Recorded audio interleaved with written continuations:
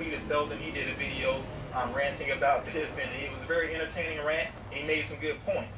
I definitely feel like... What's going on, Hammerheads? Welcome back to the channel. Today, I don't know, I decided to do, because I have all these pops still here from the live stream, the mega stream, that I wanted to do maybe a collection review of some of my pops. Normally I don't do collection reviews because I feel like they're kind of tacky. They bring viewers and subs, but I feel like they're tacky because I'm an idiot. Anyways, I'm going to go over, how many we got here? 2, 4, 6, 8, 10, 11. We're going to go over the 11 Funko Pop ad icons in the collection. Is that all of them? I think that's all of them. I'm also going to give you how much I paid for them, if they were actually logged. Hopefully they were. So let's get into it from the least valuable to the highest valuable right now. So this is the top 11 ad icons. I'm only missing a few, literally. So let's go.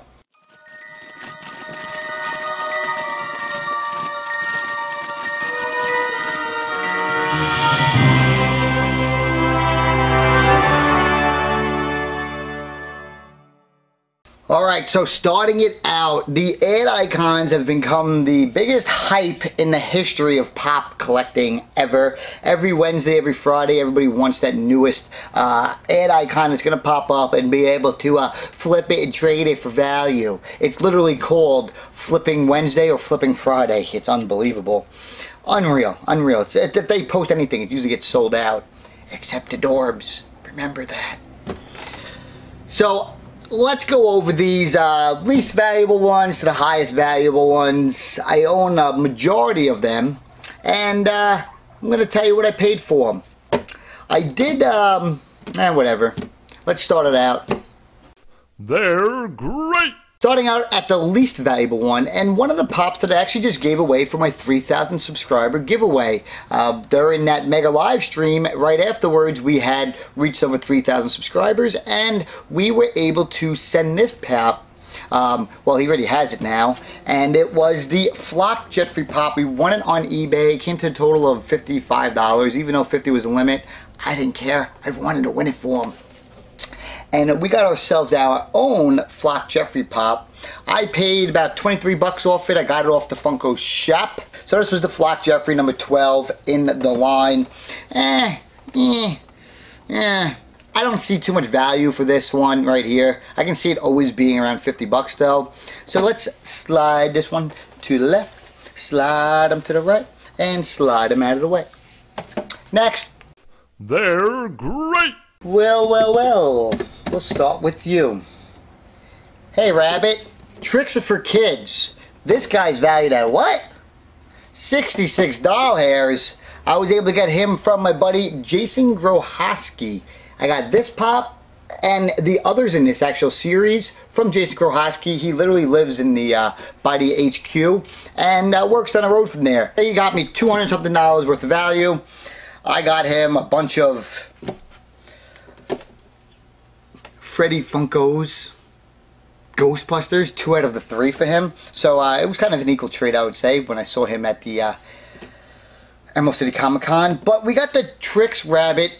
Tricks are for kids. Number 10 in the series. His value is what? 66 doll hairs. I was told recently by Punky that the reason these circles here, you see them on the back? Remember as a kid you were able to see these as their fruits? Remember they used to be all fruity? Like there'd be banana, it'd be like a watermelon, a cherry. And the reason that is because we're adults now and we can't see that. It's pretty remarkable and interesting because I remember those always being in shapes of little fruits. And because we're older now we can't do that. So our second pop on this list is Tricks the Rabbit. Next. They're great! And also coming at $66 is the Lucky Leprechaun. Woohoo, Lucky Charms himself, buddy. He comes in at $66 as well. He's number 11 in line. These guys were released in 2017. Man, I've been picking up these guys non-stop. I'm only missing like a few of them, and you'll see which ones I'm missing, and I'll talk about them at the end. So for 66 bucks, we have Lucky the Leprechaun, Lucky Charms. To the side he goes. And who's next? They're great! Alright, coming in at number, fourth pop on the list, and that is the Jeffrey Funko Pop with the gold sticker. The value of this is only 80 bucks. This Jeffrey and Godfrey and Toys R Us Pops are by far, they are overhyped like a champ.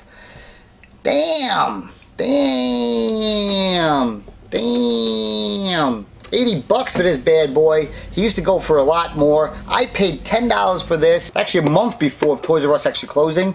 We got this thing for 10 bucks. 10 bucks. Jeffrey, 80 bucks. I can see these guys dropping him going down to 50 bucks as well. Because he's the same number too. So it's not that hard to actually have that in your collection. When it comes to these ad icon pops, I only want to collect what's actually in my collection. I try to keep it all to whatever the series actually is. If it's an exclusive, I'll keep it to the exclusive. If it's a common, I'll keep it to the common. This, and I think one other one, is actually like the exclusive. You could say this is exclusive.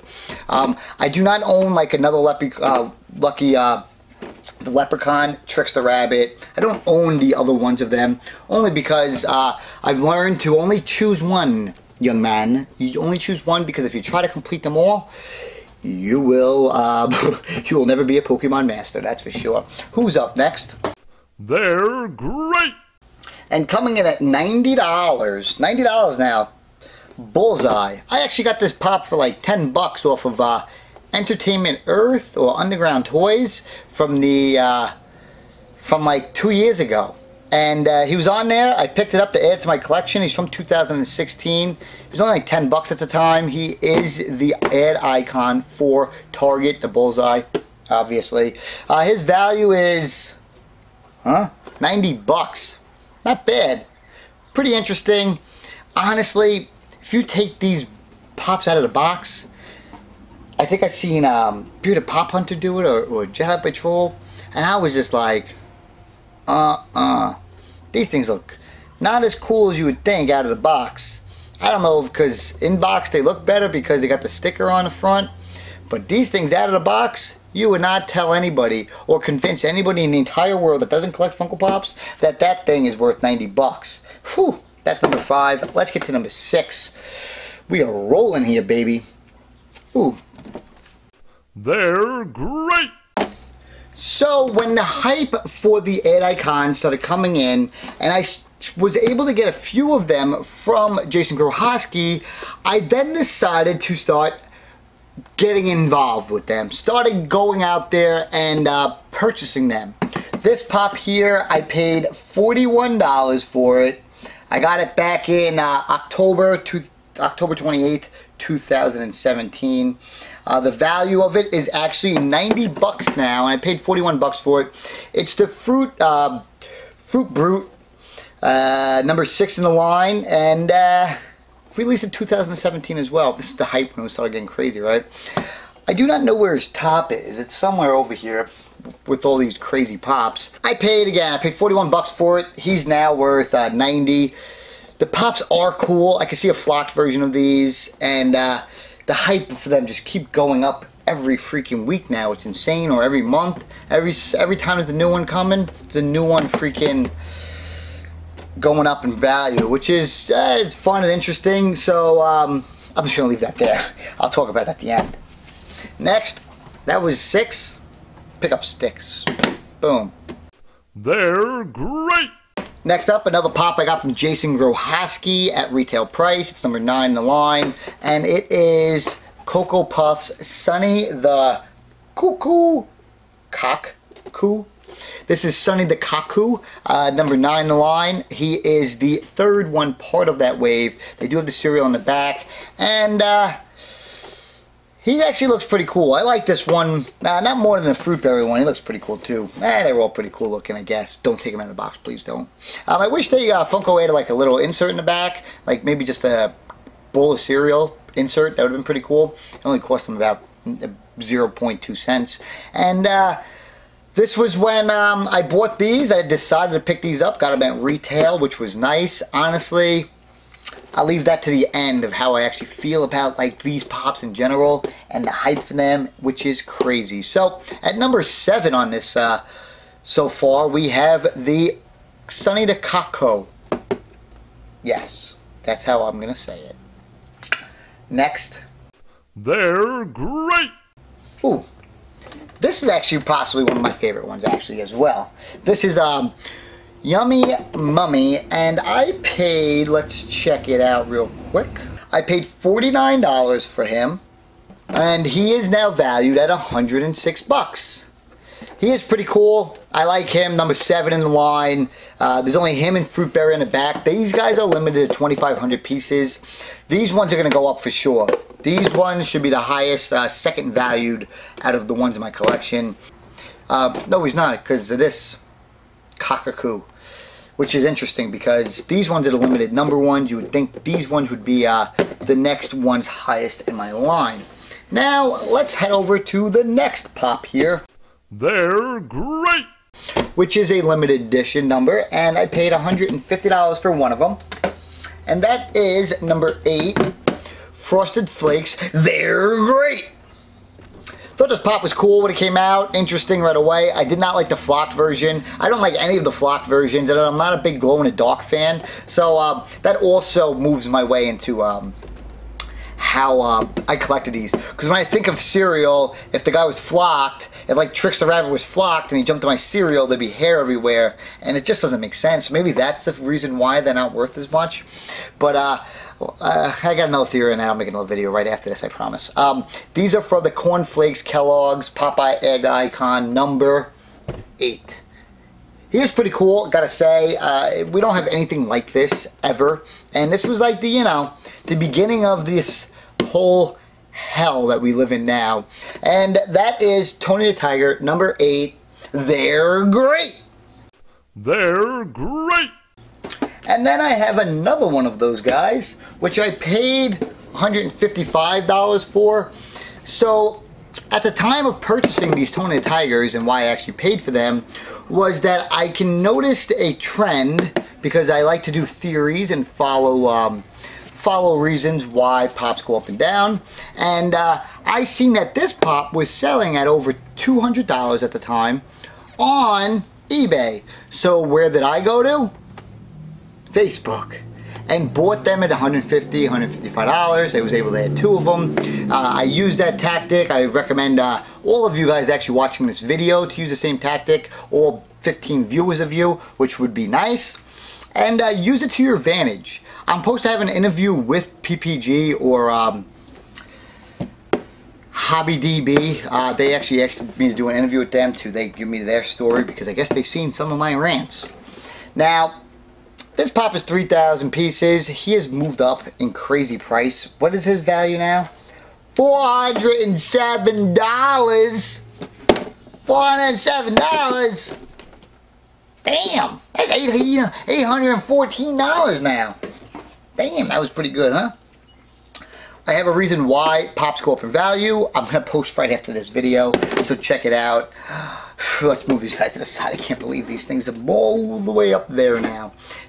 They're great! Now, let's bring in the last one. And let's get how much I paid for it first, though.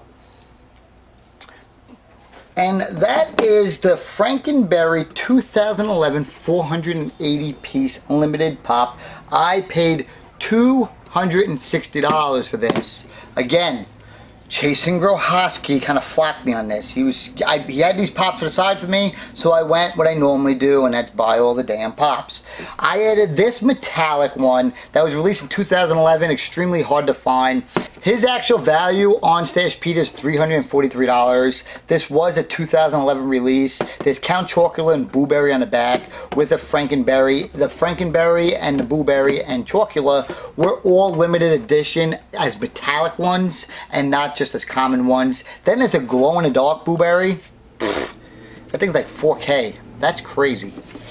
Anyways, I think it was even a Chase figurine, which is crazy. This pop here is pretty cool. It is valued on here about $343. I would value this pop around $500 and plus, to be honest, because I can just look at these sales real quick. Yeah, just like I said, that's why I value this at this price, because there's only one sold on eBay. It literally says the only pop that sold was January 29th. And it was $350 and it was a buy it now. So you can't value this pop at whatever, $333 because there's only one listed.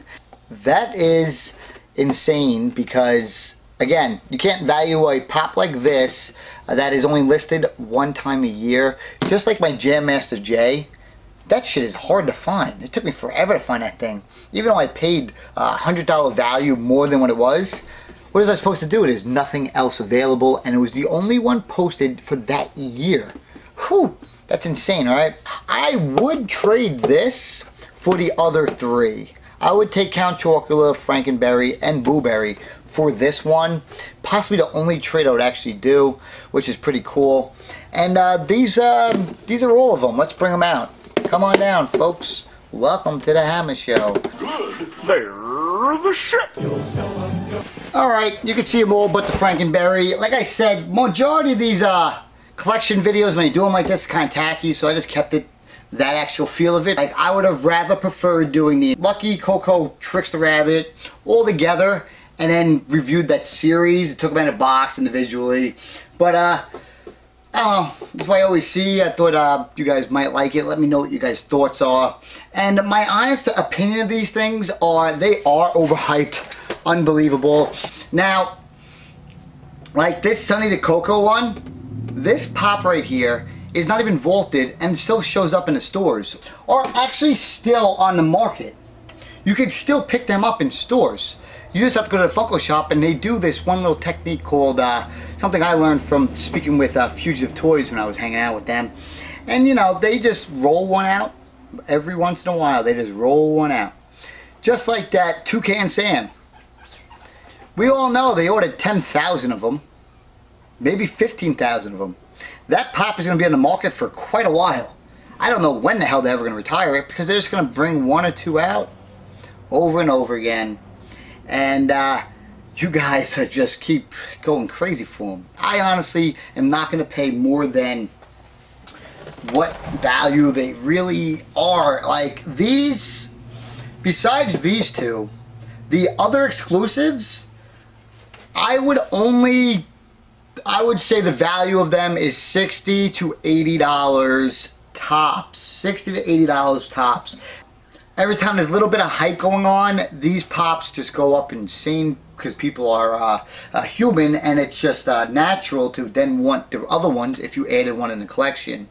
The people who do not get these off the Funko shop, honestly, go fucking shoot yourself in the fucking face because I can't stand you. I hope all your pops burn in fucking hell. Honestly, all of you guys who fucking don't get one of these and complain about it, go fuck yourself because I am sick of seeing your comments on other people's posts. If it's a YouTube post, if it's on a Instagram post, if it's on a Facebook post, stop fucking complaining to the Funko people that you missed out on their shop because of their website. You think they give a fuck about your complaint and your comments and your, sometimes I see racist comments on there, and oh, you all guys are fucking lucky I don't see you in life because I will fucking murder you all. Stop complaining if you don't get a pop. There are thousands of them. I own over 2,000 of them. There's no, I don't even care anymore how many pops I get. Stop complaining. I missed out on my first pop. Oh my god, it was my first one. Or, I can't believe I took off of work for today just so I could go to the Funko shop and I found out it's a door. Are you fucking kidding me? I can't take it. I can't stand it. It's embarrassing, and I would punch you right in your face easily. I'd just give you a pair of boxing gloves, and then I'd punch you in your face, and then I would say it was a boxing match to whoever tried to come over there and talk to me. Holy hell. I don't even know where that came from, because it's the damn honest truth. Stop flocking complaining if you don't get a pop that you want. that you're actually going to want just because you felt miss out on and you don't even have it in your collection. How are you going to bitch and complain about a pop? Oh, it's my first pop. I was finally going to add it in my collection, but your fucking website's down. Shut the fuck up. Honestly, I'm done. Hope you guys enjoyed this. I can rant for days about that topic alone, so I'm not going to put too much in it. And let's get the flock out of here. See you next time. Boom.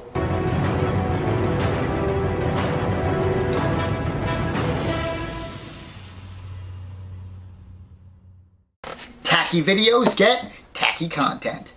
I never even added to my collection. He wrote 70. I'm going to say the least valuable one is definitely... Hopefully he's over here. Please God.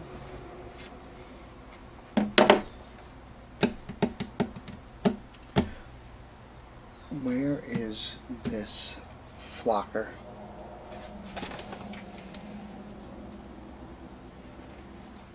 Aha.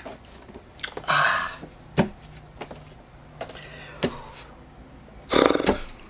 What's going on, guys? Because I have all these pops out, fuck it. Somebody call me? What's going on, hammerheads? We can probably put this thing cool looking like that.